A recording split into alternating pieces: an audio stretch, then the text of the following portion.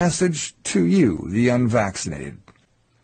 Even if I were pollinated and fully vaccinated, I would admire the unvaccinated for withstanding the greatest pressure I've ever seen, from partners, parents, children, friends, colleagues, and even doctors.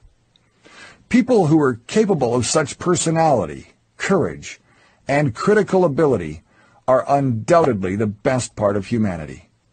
They are everywhere, in all ages, levels of education, states, and ideas. They are of a special kind. They are the soldiers that every army of light wants to have in its ranks. They are the parent that every child wants to have, and the children that every parent dreams of having. They are beings above the average of their societies. They are the essence of the people who have, built all cultures and conquered horizons. They are there, next to you. They look normal, but they are superheroes. They did what others could not. They were the tree that withstood the hurricane of insults, discrimination, and social exclusion. And they did it because they thought they were alone. And they believed that, they were the only ones. Banned from their families' tables at Christmas, they never saw anything so cruel.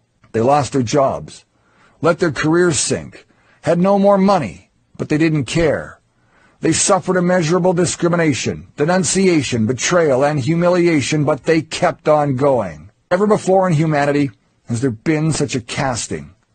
Now, we all know who are the best on the planet Earth. Men, women, young, old, rich, poor, of all races or religions, the unvaccinated, the chosen of the invisible ark, the only ones who managed to resist when everything collapsed. That's you. You passed an unimaginable test that many of the toughest Marines, commandos, Green Berets, astronauts, and even geniuses could not withstand.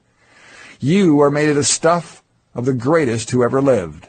Those heroes born among ordinary men who glow in the dark. Remember, you're the voice, and it's time to make it count.